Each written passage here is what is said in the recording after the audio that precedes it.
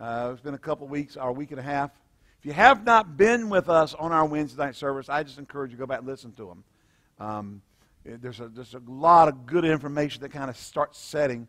Again, we're doing the life and writings of Paul.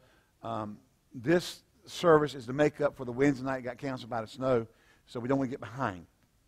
Because like I said, this could very well take a whole year to teach. And so I just can't afford to get behind. Then it's a year and a half. The slides are on the website. The slideshow's on the website, what we're currently at. We'll be updating that as I add more slides. Obviously, I'm going to be adding more slides to it, but we're currently to where we are right now, and we're getting ready to start into what we refer to as, I guess, the exegesis or expository into the book of 1 Thessalonians. And we get in there, we just can't do it. I want to show the map. All right? Now, remember, Paul had his first missionary journey, which was relatively short in distance and so forth. And then he is not long after they got back from the first missionary journey, they went out on the second and left out of Antioch and traveled across the region. Okay? Hallelujah. We're not getting up there, huh? We got issues. We have issues. Okay. We have issues. There are issues with this program. This is not the easiest thing to do. Running PowerPoint sometimes with a dual projection system is not as easy. But they left out of Antioch and moved across the regions. This is where Paul was forbidden by the Holy Ghost to go into Galatia. And he wanted to go to, not Galatia, but into Asia. He wanted to go into Bithynia, and he wasn't. And then they had the vision of the guy crying out, come over into Macedonia unto us. Now, if you're kind of here, this is where Paul started. He worked his way across here. Asia's here. Bithynia's up here. Forbidden by the Holy Ghost to going down to Asia. Wanted to go to Bithynia, but the Lord wouldn't let him. Then they had the vision of the guy in Macedonia. This is Macedonia over here. Come over unto us. Now, remember what happens in Philippi and Macedonia. He got beat. Thrown into jail. Okay. Go on down to the slide with the missionary, second missionary journeys are. We got it up there. Hallelujah. Now I can maybe show you a little bit better. So, here we are. That's good. So he starts at Antioch here and goes up to Tarsus, over to Derbe, Iconium. And he wanted to go into Asia, which is where this area of Antioch and Perga and Pisidia are, but was resisted. The Holy Ghost told him not to go there. And then up at the top, upper coast here against the Black Sea is Bithynia, and up in Galatia. He wanted to go up there, and the Lord wouldn't release him. And so he had the dream, and you'll see this area north of Thessalonica and Amphipolis is Macedonia. And they heard somebody in a vision say, come over unto us. So they went there, sailed across to Neapolis, went into Philippi. That's where they got thrown in jail, beaten, and came out, and the jailer got saved. They left there and went over to Amphipolis, went from there down to Apollonia, and then up into Thessalonica. And that's like they start a church. Okay? The young church started. We covered all this. I'm just kind of catching up. But then the Jews got upset because the church got started. They started lying on them and all that kind of stuff. And so they were sent away, and they went to the Berea. And then those Jews that were in Thessalonica followed them to Berea, and they left Berea and went down and traveled down to Athens. And they were in Athens. And at Athens, Timothy and Silas, he leaves Timothy and Silas in Berea. He goes down there by himself, and then they follow him later. Well, once they get there, Paul is concerned about his young church in Thessalonica, so he sends Timothy back, and in the meantime, he ends up traveling over to Corinth, where he stays for 18 months. And during that 18-month period is where 1st and 2nd Thessalonians are written, okay? And so here's what we have. Paul's in Corinth, kind of waiting for word from Timothy. Timothy shows up and brings this report to Paul of how the church is doing. And so then Paul writes a letter. This letter is written sometime around the year 52, I believe it is, A.D. And let me get my letters up here, make sure I don't give you wrong dates. These are all basically guesses. Sometimes they're off a year or so. But 1st and 2nd Thessalonians are written around 52 A.D. Approximately 3 to 6 months after the start of the church, the first one. 1 Thessalonians somewhere in 3 to 6 month period. 2 Thessalonians follows 2 to 3 months after the 1 Thessalonians. Okay? Now, so Timothy is sent back to check, and Paul just wants to know how they're doing. you would. He had to leave. You couldn't stay there and watch over them. You got this baby church. He's concerned, so he sends Timothy back. And, and this bunch is also the bunch, remember this? The Bereans were more noble than those in Thessalonica. They received the word of God with all readiness to mind. So they're babies. Thessalonian church is a baby church. And but he sends Timothy back. And then in that, and I have the outline for 1 Thessalonians, it got cropped. So I'm going to use my guideline on my thing. You won't have the full thing. Sorry, I'll get that taken care of. I'm not sure how it got cropped. So Paul writes, after Timothy's return to him, to the church at Thessalonica, to address, commend, and so forth, how they are. Now remember this, we are doing a chronological study. Now I know your Bible has Romans as the first letter after Acts. It's not the first letter that Paul wrote. Again, Paul wrote his first letter about 18 years after his conversion. First letter we have record of is 1 Thessalonians, written approximately 18 years after his conversion, about 34 A.D. or so. So we're talking estimates here. Again, you could go to one commentary and they're off a year from when I am, or they're plus a year from when I am. It's just you got all these people, and they all have maybe. Well, this scholar says this scholar says that, but they're all in the general time frame. Okay, let's face it. At this point, 51 or 52 don't matter. Okay. It was written a long, stinking time ago. All right. So, let's go ahead and get into chapter 1. And Paul, let's go through chapter 1. Paul and Silvanus and Timotheus unto the church of Thessalonica, which is in God the Father and in the Lord Jesus Christ, grace be unto you and peace from God our Father and the Lord Jesus Christ. We give thanks always for you, making mention of you in our prayers, remembering without ceasing your work of faith, your labor of love, patience of hope in the Lord Jesus Christ, in the sight of God and our Father, knowing, brethren, beloved, your election of God, our gospel came not unto you in word only, but also in power and in the Holy Ghost and in much assurance, as you know what manner of men we were among you for your sake.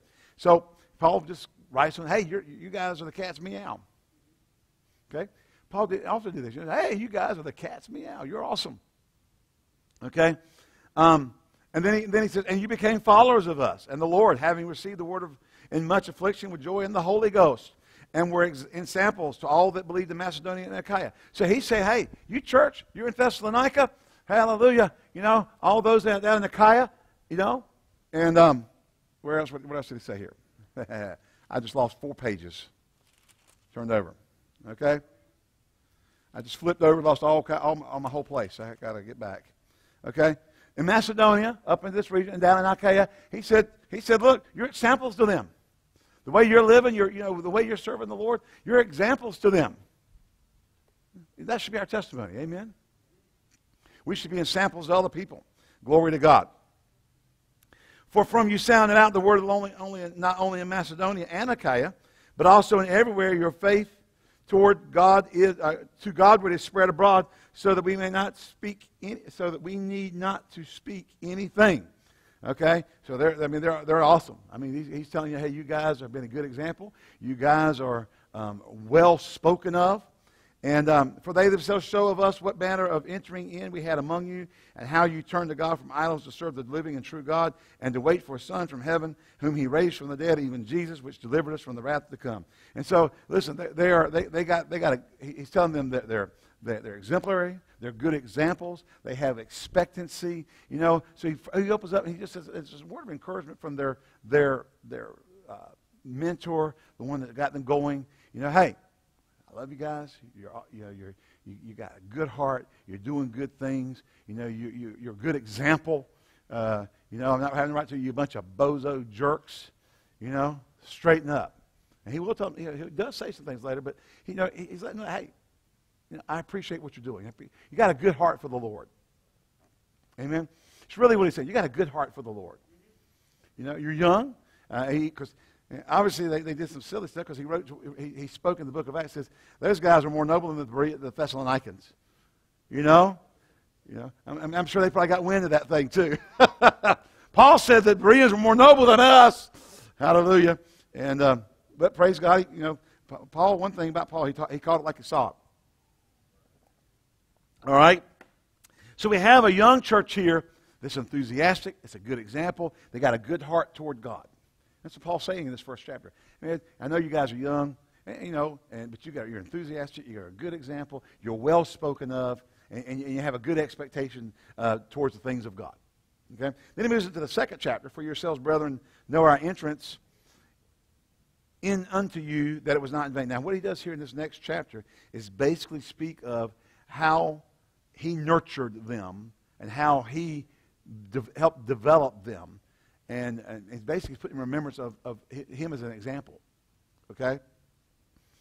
That it was, now our entering into you was not in vain. But even after we had suffered before and were shamefully entreated, as you know at Philippi. Remember what happened to them at Philippi? They got beat. And we're bold in God to speak unto you the gospel of God. Now remember, we're doing our teaching. We're doing the travels. We're doing where they were. And then we're sharing the letter so you kind of have an idea of what's going on in his life. So when he says how we were ill and treated, remember he was beaten and thrown in jail in Philippi. And then they tried to get him to leave. And he didn't want to do it. You know, you did this in private. We want to be publicly whatever, you know. One thing Paul did, Paul had a trump card. I'm a Roman. That shakes people up. You beat me, I'm a Roman? Oh, boy. They're like, please get out of here. Don't tell anybody we beat you. You know, just get out of here. You know, because if the Romans find out we beat a Roman and we didn't do it justly, we're dead. It was a death sentence. And we were bold in our God to speak unto you the gospel of God with much contention. For our exhortation was not of deceit, nor of uncleanliness, nor in guile. Now remember this, Paul's basically arguing his case that I didn't come to you with an ulterior motive. And I think ministers need to get back to understanding that our motive is to develop the saints. We can't have ulterior motives. We can't preach things for... Listen, this is really honest now. We cannot be preaching things simply because it'll get us money or make us rich for our own personal gain. We have to preach even at our own expense to get the gospel to people and help them grow and help deliver them and bring them into the light. And we can't fudge or hedge things because it'll turn people off. You know, well, if I preach, you know, that abortion is okay, is going to run people out of my church, I might lose a big giver. You can't hedge the truth because it might cost you in the natural. We have to be honest about the things. And Paul said, I didn't come. I did not come with deceit. I didn't come in uncleanness. I didn't come in guile. But as we were allowed of God to be put in trust with the gospel, even so we speak, not as pleasing men, but God, which trieth our hearts. And so Paul was saying, listen, I have a responsibility before God to preach the truth. Some men aren't going to like it. Actually, with things we're going on right now in the church, there's a lot of people who don't like it. But we have to teach the truth anyway. Okay? For neither any time use we flattering words, as you know, nor a cloak of covetousness. God is our witness. Nor of men sought we glory, nor of you, nor yet of others, that when we might have been burdensome as the apostles of Christ. But we were gentle among you as a nurse cherisheth her children. Okay, and so he's saying here, I was a faithful steward of my calling. I was like a nursing mother or gentle to you. And so being affectionately desirous of you, we were willing to have imparted unto you not the gospel of God only, but also our own souls, because you were dear unto us. They were selling out. Whatever it cost them, they were selling out to get them into the kingdom. For you remember, brethren, our labor and travail, for laboring night and day, because we would not be chargeable unto any of you. We preached unto you the gospel of Christ, of God. Your witnesses. Now, I like this statement here. Your witnesses, and God also, how holily and justly and unblameably we behaved ourselves among you that believe. And you know how we exhorted and comforted and charged every one of you as a father doth his children. I got to thinking about this. I was reading this and studying this. And listen, I've been trying to get to this one for 3 weeks. And today I'm finally getting to it. I thought I would have been here the second week of January, and it didn't even come close. Man, every time I got going through stuff, I'm like, okay, I ain't getting to it this week. And here we are. It's February, the first week, and it would have been January. It would have been Wednesday night. Look what Paul says. As you know, I exhorted and comforted and charged every one of you as a father does his children. What does dads tell the children? Look, guys, look, son, you can't, I'm going to charge you. I'm going to comfort you. I'm going to exhort you. But then I'm also going to come back on the backside and say, no, look, you can't do this and you can't do that. It's going to cost you in the long run. I tell we have teachable moments with our kids, as always have. We're always comforting them. We're always exhorting them. But then there's other times we just come out and say, now look, you can't do this kind of thing and expect good things to happen in your life. I charge them. I charge them as a father. So we're giving them all those things in their life.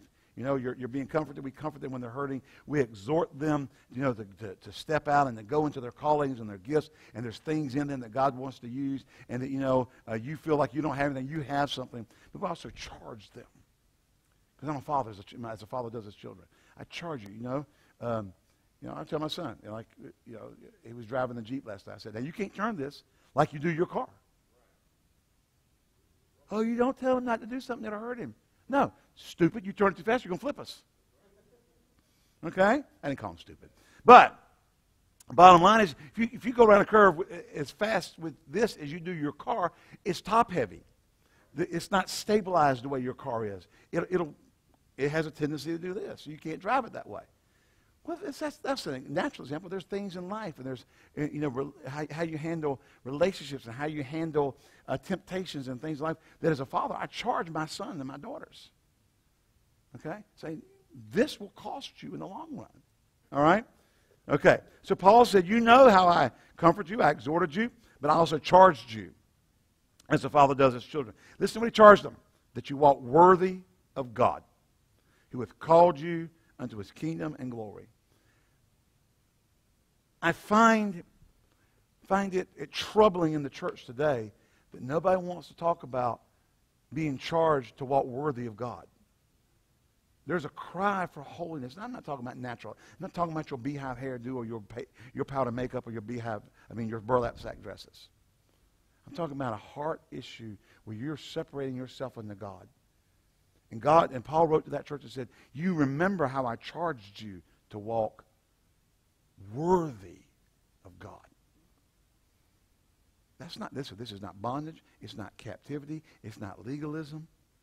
It is walking out the inner workings of what it means to be born again in your daily life, in your daily walk. And Paul exhorted and charged them to walk worthy of God.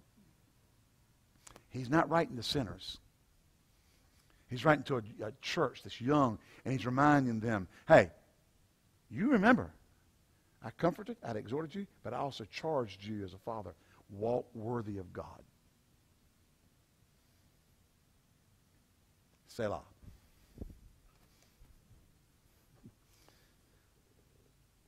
Amen. Who hath called you unto his kingdom and glory.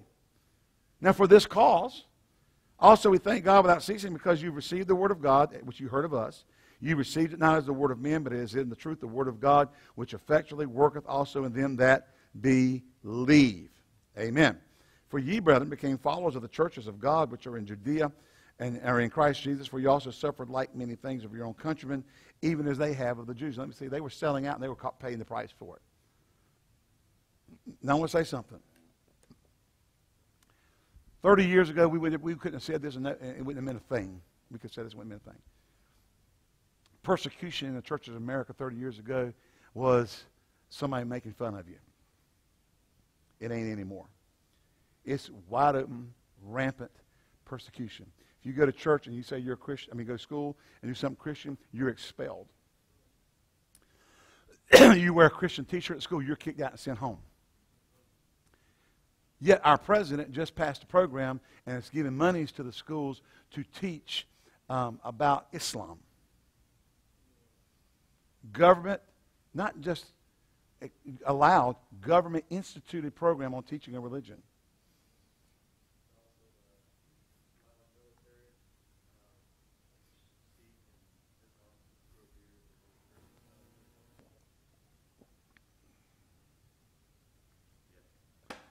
Okay. So now in our military, you don't have to conform to the military code of justice. You can wear your long beard and your turbans as a Muslim in our military, huh? But you can't wear a cross. They can't wear a cross. So there's blatant persecution going on now. And that's still not as bad as it's going to get. Now, Paul said to them, he said, you've suffered like the churches in Judea suffered. Hallelujah. Who both killed the Lord and killed the prophets and have persecuted us and please not God and are contrary to all men, forbidding us to speak to the Gentiles that they might be saved, to fill up their sins always, for the wrath has come against them to the uttermost. Now, there's a lot of people who don't want things going on because they want to hide their sin. They don't want anything said. They don't want anything done because they want to hide their sin. But we, brethren, being taken from you for a short time in presence, not in heart. Otherwise, Paul says, we're separated you from the physical, but our heart's still with you. Okay? In presence, not in heart, endeavoring the more abundantly to see your face with great. He wanted to see him so bad. Okay? Wherefore we would have come unto you, even I, Paul, once and again. Listen to this. Now, somehow or another, we faith people get stuff, but Satan hindered us. Wait, I wouldn't say that. You can't. That's a negative confession. Satan hindered them. He was working contrary to them. He was working against them. He was hindering them to get back there. That's not a negative confession. We need to really learn what faith is and what good Bible confession is and is not. I don't receive that. Satan didn't hinder us. I think Paul kind of knew what he was talking about. He says Satan hindered them. They couldn't get back. Why? They were run out of town. They were run out of town out of Thessalonica. They got run out of Berea. Those people were trying to do everything they could to stop them. They come behind them every chance they get and mess up things. And that's why Paul wrote this letter. One of the reasons is to make sure his message got to them and kept them stable. For what is our hope, our crown, our joy, our rejoicing? Are not even ye in the presence of our Lord Jesus Christ that is coming? In other words, Paul says, hey, all that stuff doesn't matter to us. Our crown, our rejoicing, our hope is the fact that you're saved, and when Jesus comes, you're going to heaven. That's the kind of paraphrase. That's what he's saying. For you are our glory and joy. He'll put up with all that and know that they're going to be going to heaven. Whatever it cost him, whatever it was costing him in the natural, whatever price he was paying, it was worth it because he had them as his crown of joy and hope. Praise the Lord. That's a word of encouragement, isn't it? Wherefore, when we could no longer forbear, we thought it was good to be left at Athens alone. In other words, remember it said at Athens, he sent Timothy back. And sent Timothy, our brother and minister of God, and fellow laborer in the gospel of Christ to establish you. And Timothy didn't take the letter. This Timothy went back to encourage them with what Paul had taught them. And comfort you concerning your faith, that no man should be moved by these afflictions, for yourselves know that we are appointed thereto. For verily when we were with you, we told you before that you should suffer tribulation, even as it came to pass, and you know. Well, I'll tell you what, the way some people talk these days, Paul would have been an unbelief preacher. He said, we told you you're going to suffer tribulation, and you did. For this cause, when I could no longer forbear, I sent to know your faith, lest by some means a tempter had tempted you, and our labor be in vain. So Paul was concerned. He was concerned that this baby church, because he wasn't there to help guide them and help nurture them continually, that, maybe something would enter in and get to the people, and they would be tempted and they could fall away. He was concerned about that. And any pastor is. If you have a true pastor's heart, you are concerned about, you don't want people to fall away. You don't want people to get caught up in something. You don't want them to get entangled in something that's going to cause them, later down the road, cause them trouble. Amen. Now, I've seen people, you try to help them, and you try to teach them, and they wouldn't listen. They wouldn't got entangled up in teachings and stuff. And you look at the life of that. Oh my God, oh my God, oh my God, and they're just totally shipwrecked. And you think, oh Jesus, why wouldn't they listen? Why wouldn't they listen? Because you could have helped them. They listened, you could have helped them. You don't want people. We don't want people. This is what Paul was saying. I sent Timothy to make sure you didn't fall away. You didn't get entangled in something. And then his labor would have been in vain. Get them all saved, get them serving the Lord, and then the tempter come and mess them all up. He had labored in vain. He didn't want to have that happen. But now, when Timotheus came from you unto us and brought us good tidings of your faith and love, that we have a good remembrance of us always. In other words, they have good feelings or good thoughts or good remembrances of Paul, desiring greatly to see us as we also do you. Therefore, brethren, we were comforted over you. and all our affliction and distress by your faith. In other words, all the stuff we're going through, man, it brought comfort to us. No, you're still serving the Lord and walking with God and going forward. Amen? For now we live, if we stand fast in the Lord. For what thanks can we render to God again for you? For all the joy wherewith we joy, or for your sakes before our God, night and day praying exceedingly that we might see your face and might perfect that which is lacking in your faith. In other words, look, I know there's more to do. And I want to be there with you. I want to help you. And we're praying for the opportunity to get back there and do it. And I understand. Man, the nation of Estonia has such a special place with me. And our relationship, my relationship with that nation is just so wonderful. And I just long to be able to go back, just stay with them again and minister to them and teach them. It's just something, when people love you and you minister to them and they want you, and you come back and they're just, you've blessed us in the past and we get blessed again. You want to be back with them because you can impart more to them because their heart towards you is open. Okay, I'll tell you, one of the hardest things in the world is to preach to people who don't want to hear what you got to say. I mean, it's hard. Now, I'm going to tell you, there was a group in Estonia one time, man, it took me a week to get them loosened up. So when I first went in, it was right after communism. I was standing on the desk preaching like a crazy man. And you see, the Estonians used to say about the Americans that we make faces. They're very stoic. They were Vikings. They were a Viking race, okay? And they were stoic. And they said Americans make faces. They walk down the street, see somebody go, hey! If they're going to smile, it's going to be real. They just never smile. Not back then. I'm on the desk preaching, and about the fourth day, they finally loosened up and got into the flow of the Spirit. But I'm telling you, the first few days, it was tough going. Because all they're doing is looking at you going, I mean, they're way beyond scrutinizing you. It's hard to preach to that. Hallelujah. All right. That we might perfect which is lacking in your faith. Now God himself and the Father and our Lord Jesus Christ direct our way unto you. And the Lord make you to increase and abound in love one toward another and toward all men, even as we do toward you. To the end, he may establish your hearts unblameable. How does this word pop up? In holiness. How do we forget that word? He establishes your heart in holiness before God, even our Father, at the coming of our Lord Jesus with all the saints. Man, there's a statement made about the return of the Lord. He's going to return for a glorious church, having neither spot nor wrinkle or blemish. How do we forget those things? Well, one thing happens is we teach positional truth and forego present truth.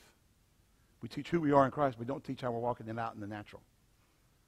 And so we teach things, and we take one truth and move it to a side of the equation that it doesn't belong on. Amen? If you take 2 5-ounce weights and put one on one side of the balance and the other on the other side of the balance will balance. If you move one of them to the other side, it'll be out of balance.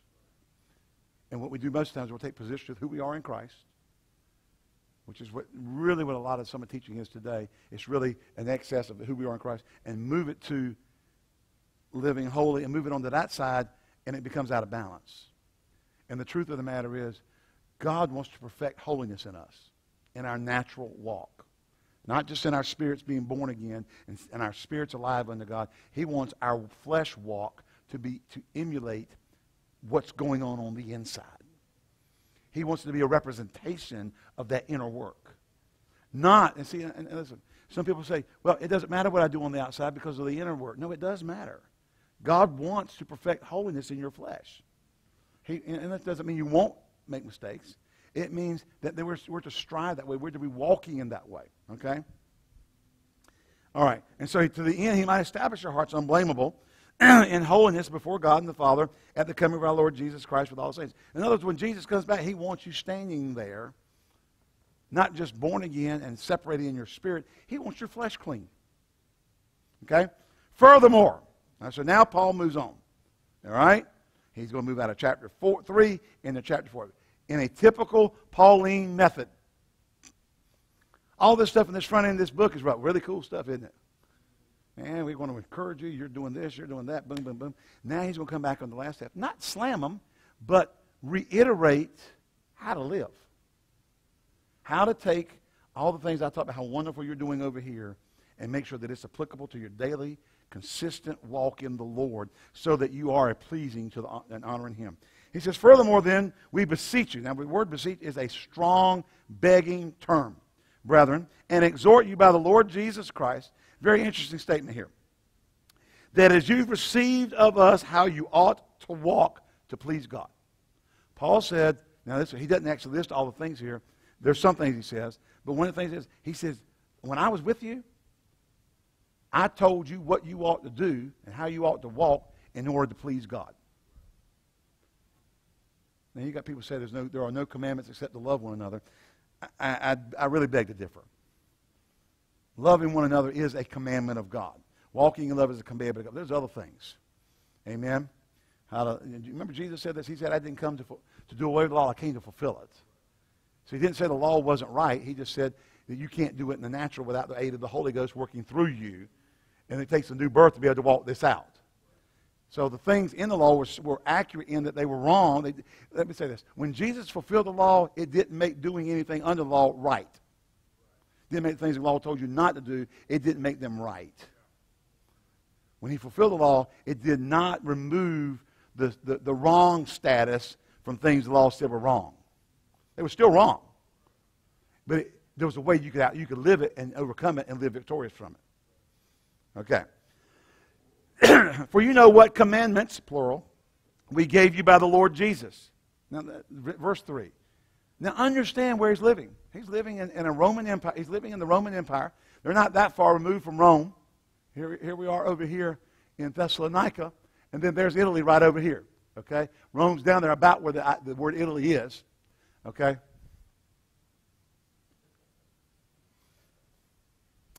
So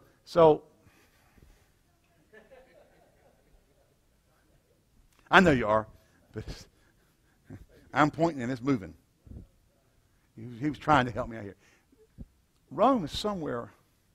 Rome is right in here somewhere. We're over here he's writing from Corinth, but Thessalonica is right here. Okay? And so we're living in the Roman Empire. The Roman Empire was wholly given to sexual perversion. We know that. I mean, it was considered normal for the upper echelon of society, men, to have a young boy lover. That was considered normal. At 10, 12 years old, that was their lover. We take people back and shoot them over that now. But that was considered normal. Sexual perversion was wide open. If you go back and you see any art from this period that's not Christian art, it is perverse. Homosexuality, lesbianism. The word term lesbianism came from an island, and I forgot the name of the island, but it was the root word was from les, and that's where that came from.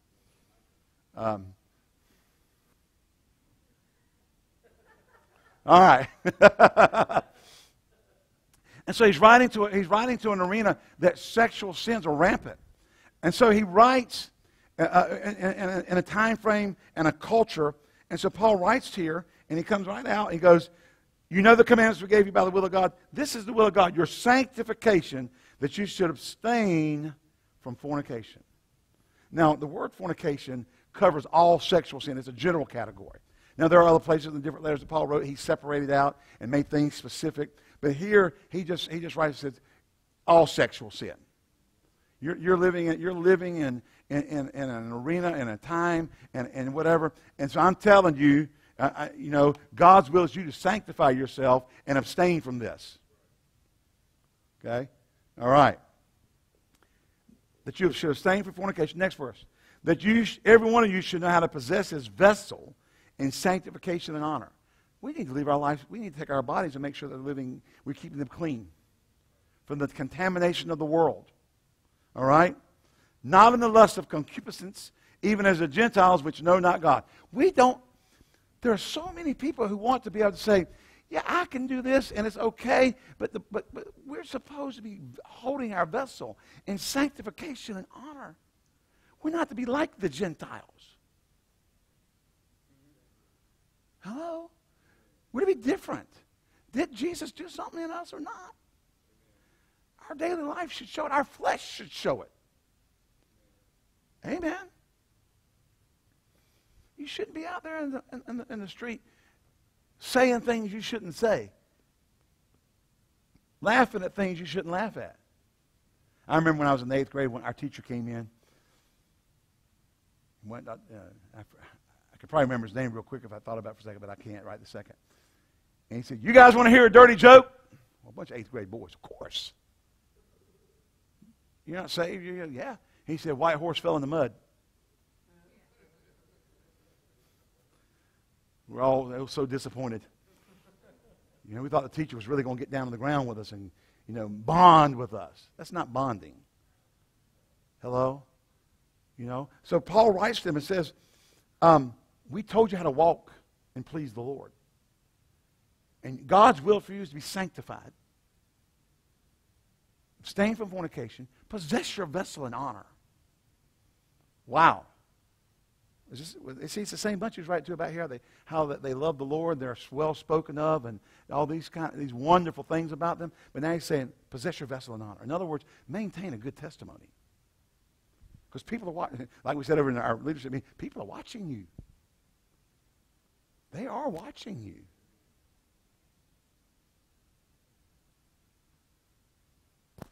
You are being watched. See, and I'll be honest with you, can I say something? When we get to the place that we really don't think God's watching us, we won't care if people are watching us or not. God's watching you too, honey. Hello? Let me say something. And if you don't think God, or you don't really are aware that God's watching you, you're too much of the flesh and not enough in the spirit. This is not a slam. It's a point of adjustment for you.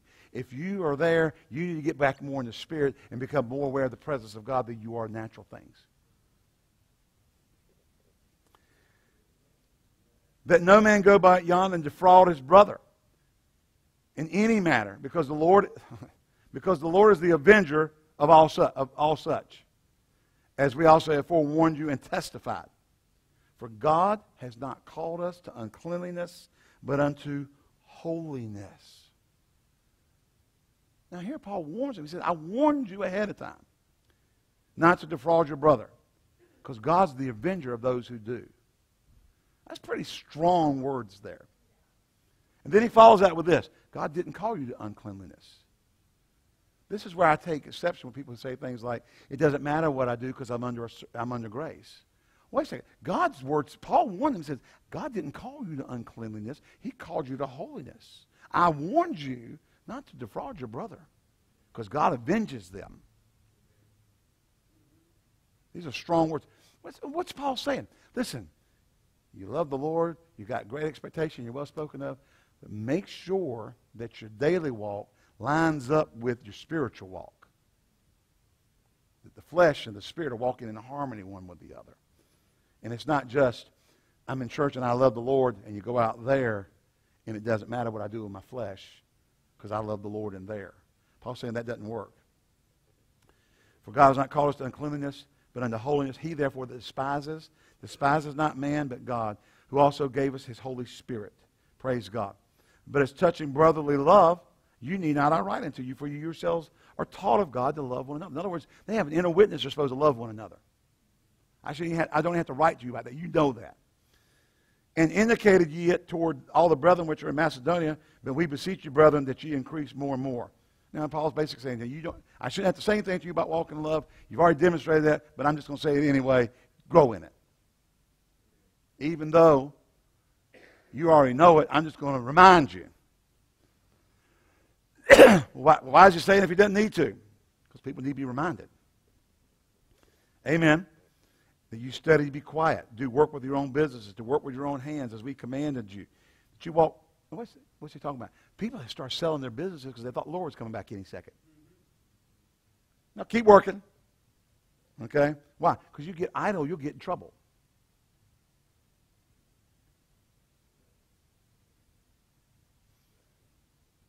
Hello. Let me tell you something. A busy person don't have time to do certain things. Are you here? If you're working sun up to sundown and you're busy the whole time, you don't have time to run out. I know someone that went to one of the stores here in town, saw a girl, went over and had lunch with her at the local fast food, and went out and committed adultery that afternoon. Met him that day and had adultery with him that afternoon. Nobody in our church. No, they're not in our church. They were not in our church. But I know them. I knew them. See, that's too idle. You got that much time, you're idle. You got time to go shopping and commit adultery in the middle of the day, you're not busy enough. You need to get busier. And I ain't talking getting busy. I'm talking about being working. Hello. So, and listen, he says, work with your own hands. We commanded you that you walk honestly toward them that are without, and that you may have lack of nothing. Now, one of the things that Timothy brought back to Paul was the church of Thessalonica was concerned about people who died in the Lord before he came back. What was that going to mean? And so Paul, kind of shifts gear here a little bit and just throws this in here.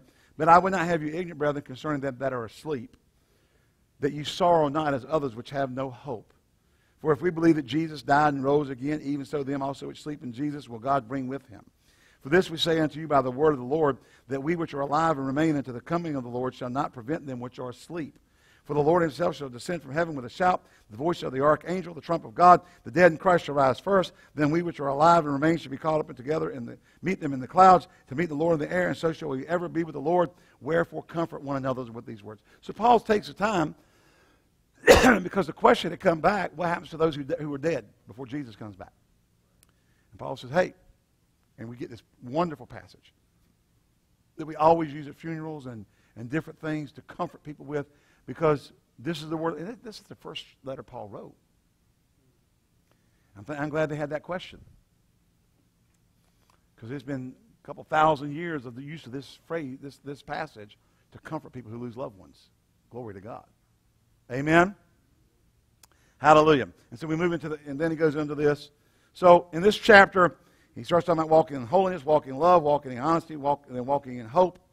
And then he moves into the next chapter and starts talking about walking in the light. But at the times and the season, brethren, you have no need that I write unto you, for you yourselves know perfectly that the day of the Lord shall come as a thief in the night.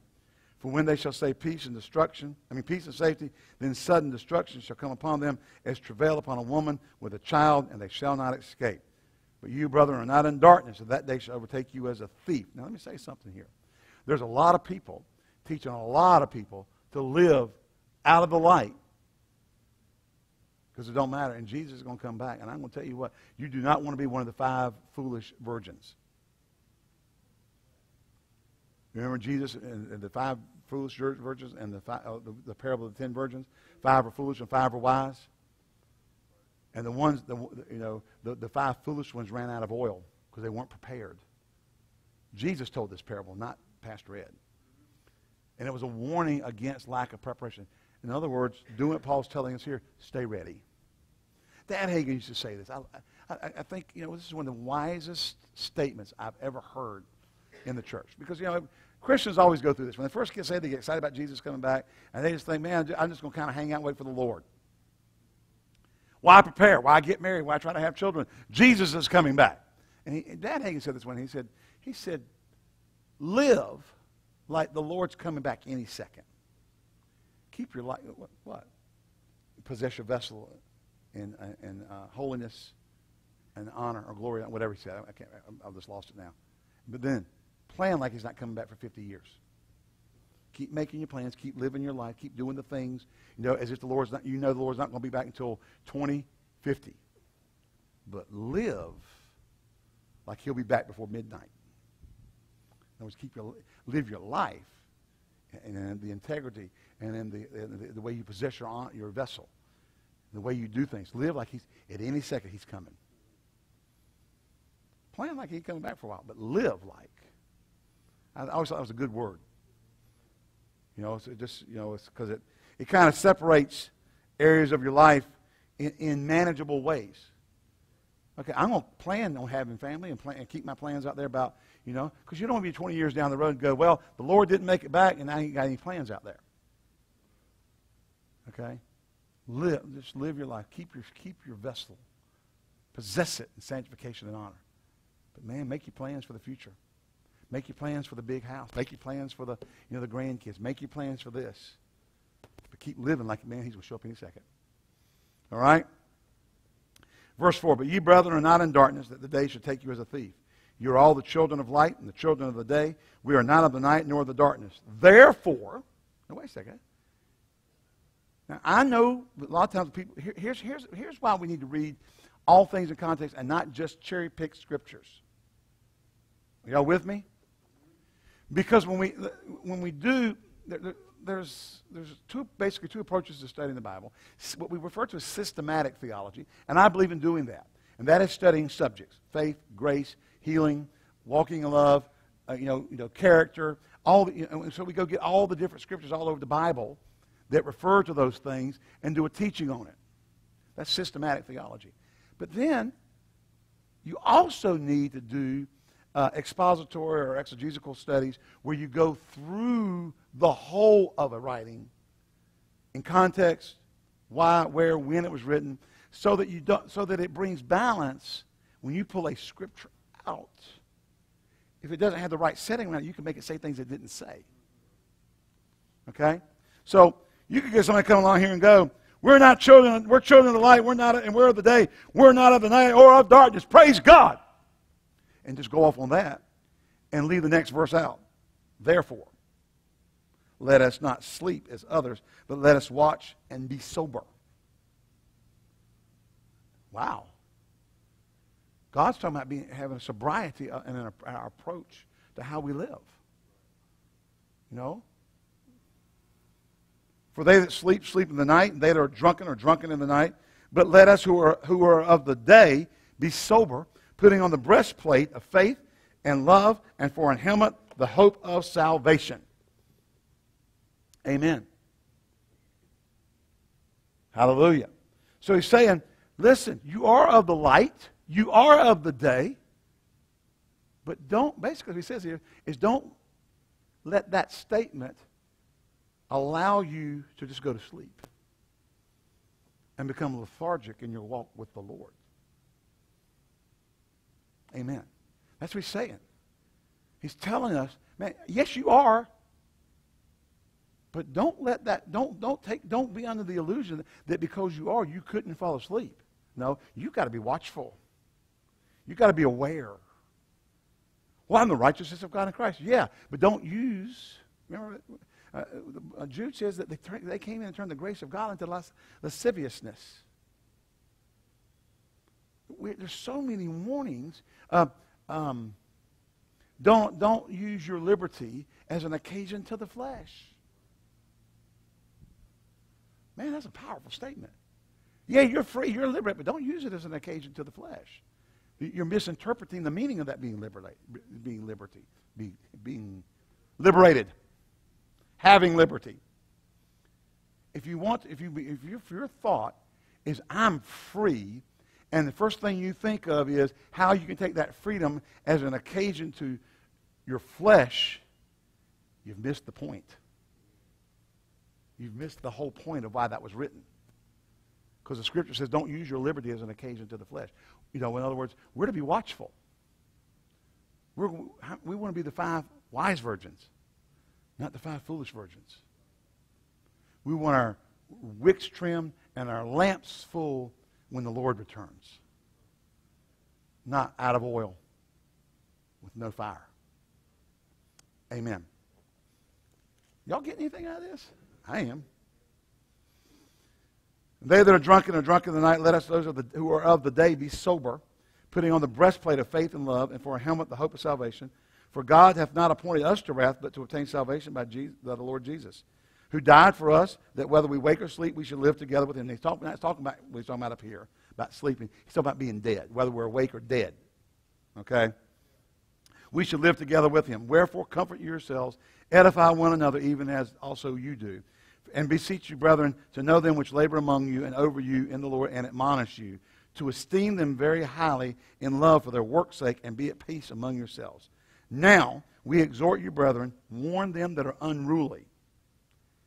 Where do we get this stuff now that if we say anything to anybody about, this is wrong, that's wrong for us to say anything?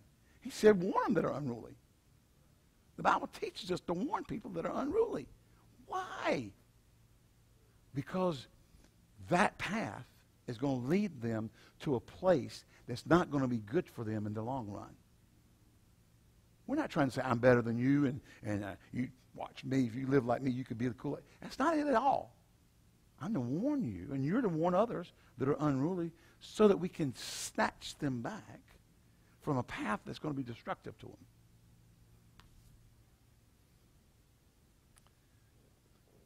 Comfort the feeble-minded, support the weak, be patient toward all men, see that none render evil for evil unto any man, but ever follow that which is good, both among yourselves and to all men.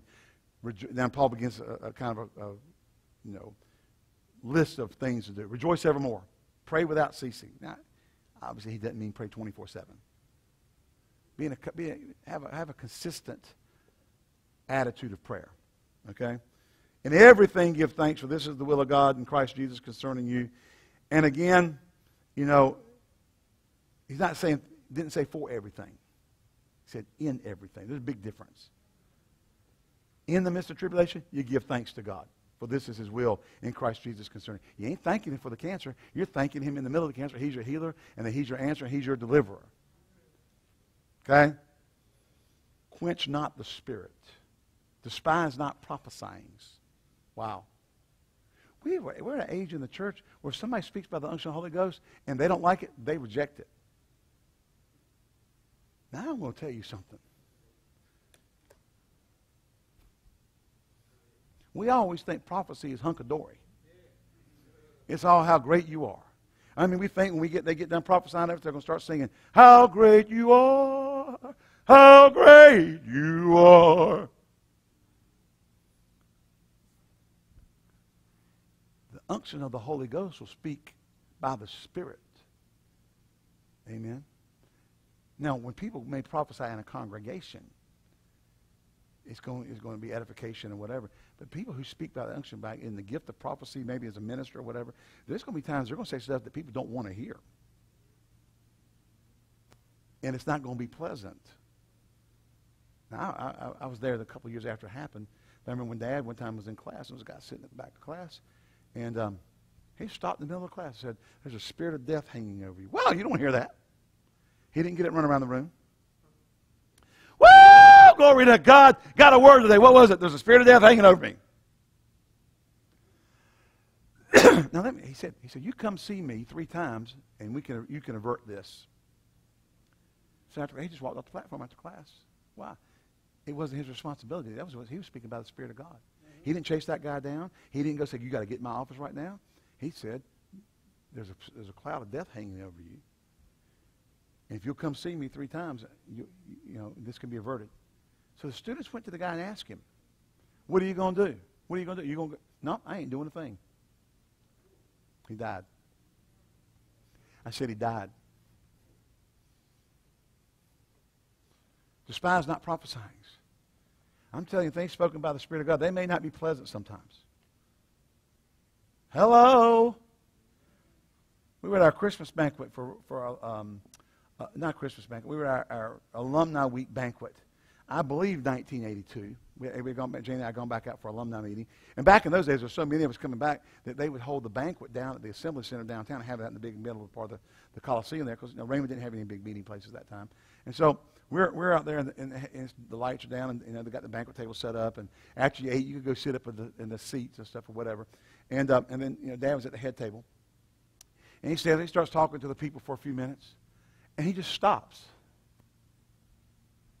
Ere another year shall come and go, and there will be those among us that will not be here. There are those here tonight that will not be with us. Not that they won't be in the meeting, but they'll be absent from the earth. Wow. Now, it doesn't have to be. And then he started telling what they were doing. All 3 of them were sexual sins. He says, now if you'll repent and get right, this won't have to come to pass. 2 of them died. 1 repented. Because we got back the next year. And I'm telling you, he stood up and did it again. Another year will come and go. And I'm like, oh, Jesus. We're going to come every year and people are going to die? Enjoy the banquet.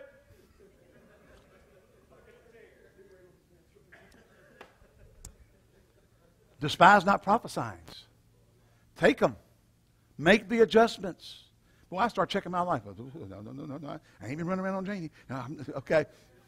It's all good.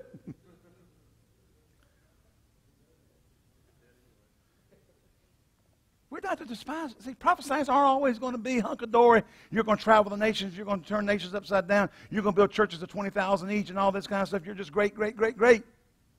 As a matter of fact, if that's all you're getting, I bet you half of it's flesh. Hello? I'll never forget at our ordination service, 1990. It was a lot for a lot of people. Army, I started in 85, but I was already ordained with Buddy. And in 89, the Lord spoke to me and said, go back to your roots. And so we went through the process to become ordained with Rhema. And we get to our ordination service, and there's a lot of us there in the Rooker Memorial. We're lined up couples everywhere, because it's the first time a lot of people have gotten back. They had the big ordination service, so a lot of people have been ordained a couple of years or whatever. But they all got back for that one service, and it was a bunch. We were everywhere. It's just lined up. I think it was about 1,000 people that night. It was a bunch of people. Well, Dad starts out, and I know one of the couples up in that first part of the line. I went to school with his wife. His wife and I were friends at school. Janie met her and her sister, and we were all just buddies. And the first one he starts out with, I lay hands on you in the name of the Lord Jesus Christ that separates you. You've been hard-headed and you don't listen to your wife. Now, this is on camera. They're filming this. Everybody's going to get a copy of this ordination service. Because I've already bought mine ahead of time. You're all excited back there in line. Whoa, Dad's going to lay hands on us. Hallelujah. You're hard-headed. You don't listen to your wife. Boom. Smart. Fall out quick. Before more comes. Gets to the next guy. I lay my hands on you in the name of the Lord Jesus Christ to separate you. You're hard-headed too. About the first 5 couples, he just told me he rebuked all 5 of them for not listening to their wife. Okay? And by that time, I'm starting to grab Janie's hand. I'm fidgeting. I'm about 70 or 80 couples down the line at least. Yeah, there you go. Something I missed. And he gets to about the 6th or 7th when he goes, in the name of and he started laying hands on my toes, and I went, hallelujah! I thought, I'll get whatever it is. You're just thanking God. Well, at least whatever it is I was doing ain't going to be on my camera. Oh my, despise not prophesying. Nobody despises. See, obviously he's talking about things that aren't good or you think are encouraging. They may be very corrective. Come on now. And it might be a situation where what's coming forth may not be appeasing to your flesh or to your soul, but it's good for your spirit and it's good for your future. Hello? Y'all here? One guy called up Oral Roberts one time, middle of the night, and said, my tent's bigger than yours. I just added 2,000 people. I seat more than you do. And see, the Lord had told Dad to go tell him, you go tell so-and-so, he's not going to live much longer. To judge himself in his love walk, his weight, and his diet. Not his weight, his diet and his finances. You go tell him he's not going to live much longer. And he told Brother Gordon Lindsay that, and they wrote it down and put it in a vault at Gordon Lindsay's office. And sometime later, he did die and pulled it out. Don't despise it. Make adjustments. When the Spirit of God speaks, let's make adjustments. Yeah. Oh, yeah, but if it was God, it would always be edifying and loving, and it would just make me feel good. I beg to differ. The God will correct you. And the reason he corrects you, but actually that says this, the Scripture says that whom the Lord doesn't chasten, they are bastards indeed. That's what it says. The Lord corrects us because he loves us, so that we won't make decisions and we won't travel down paths that bring us into destruction. There is a way that seems right to a man, but the end thereof is death. Don't despise the word of the Lord. Receive it. Make adjustments. Make changes. Go forward with the Lord. Do the right thing. Amen. And don't despise. So despise not prophesying. That wasn't in my plan to say. It just kind of came out when I got there. Prove all things and hold fast that which is good. Woo! Well, I mean, I love them and they're brother in the Lord. You prove it out. Just because they're a brother in the Lord don't mean they're right. Prove it out. Walk it out. Prove it out. Don't, like you say, don't take it just because I said it. You go prove it out. You go study it out. You go see what the Word has to say about it. Let it be faith to you. Here's a good one. Abstain from all appearance of evil. But I'm free. Abstain from all appearance of evil. Well, my girlfriend just sleeps there at my house all the time. We don't do anything. Now, let me tell you something. Either you're stupid, the person you're talking to is stupid, or everybody's stupid. Oh, we just pray all night. Yeah, you probably do pray. P-R-E-Y. Some of y'all will get that later. Anybody get that?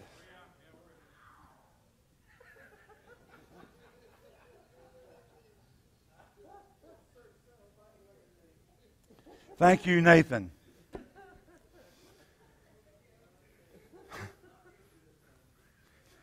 Abstain from all appearance of evil, and the very God of peace shall sanctify you wholly.